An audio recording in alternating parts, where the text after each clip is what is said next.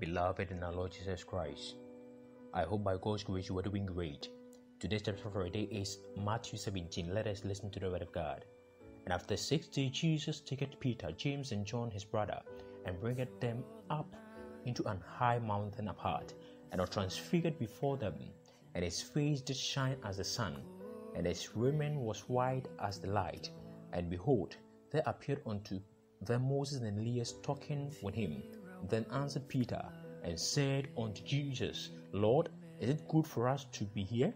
If thou wilt, let us make here 3 tabernacles, one for thee, and one for Moses, and one for Elias. While he yet spake, behold, a bright cloud overshadowed them. And behold, a voice out of the cloud which said, This is my beloved Son, in whom I am well pleased. Hear ye him. And when the disciples heard it, they fell on their face, and were sore afraid. And Jesus came and taught them, and said, Arise, and be not afraid.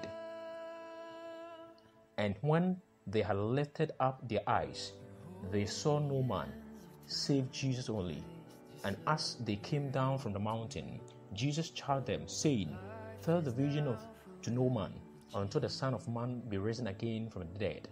And his disciples asked him, saying, Why then say the scribes that Elias must first come? And Jesus answered and said unto them, Elias truly shall first come and restore all things. But I say unto you that Elias is come already, and they knew him not, but have done unto him whatsoever they listed. Likewise shall also the Son of Man suffer of them. The disciples understood that he spake unto them of John the Baptist. And when they were come to the multitude, there came to him a certain man, kneeling down to him, and saying, Lord, have mercy on my son, for he is lunatic, and sore vexed. For over times he falleth into the fire, and oft into the water. And I brought him to thy disciple, and they could not cure him. Then Jesus answered and said, O faithless and perverse generation, how long shall I be with you? How long shall I suffer you? Bring him hither to me. And Jesus rebuked the devil, and he departed out of him, and the son was healed. From that hour, then came the disciples to Jesus apart and said, Why could not we cast him out? And Jesus said unto them, Because of your unbelief. For really I say unto you, if ye have faith as a grain of mustard seed, ye shall say unto this mountain, Remove hence to yonder place, and it shall remove, and nothing shall be impossible unto you. Howbeit, this kind goeth not out but by prayer and fasting. And while they abode in Galilee, Jesus said unto them, The Son of Man shall be betrayed in the hands of men, and they shall kill him, and the 3rd day he shall be raised again. And they were exceeding sorry.